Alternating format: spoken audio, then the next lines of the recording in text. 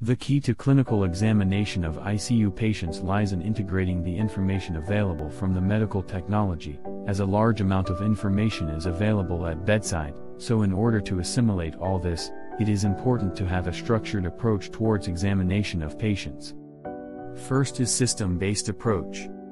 A. Airway, tube type, tube size, position, at which fixed, assess cuff pressure, any ties of the tube, frequency of suction, in case of intubation. B. Breathing, lungs, ventilation, oxygen delivery systems. C.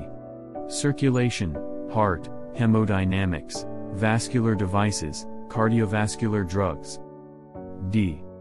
Disability, central and peripheral neurological examination, pain, sedation.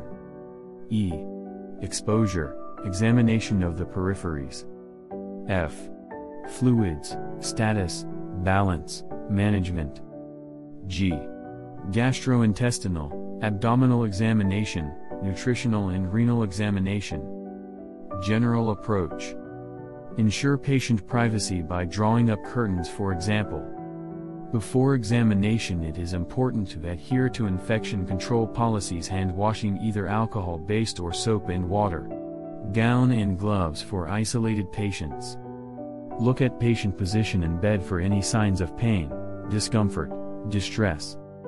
Observe the tubes that are attached as gastric feeding or drains. Look at the monitors, ventilator settings, infusion or syringe pumps. Documentation. It is important to note down the relevant history, positive findings in your examination, monitoring charts, investigations as laboratory and radiological examination, medication chart. Revise fast hug bid. F. Feeding. A. Analgesia. S. Sedation. T. Thromboprophylaxis. H. Head up to 30 degree. U. Ulcer prophylaxis. G. Glucose level control. B. Daily spontaneous breathing. I. Indwelling catheter. D. Descalation of antimicrobial. Thank you.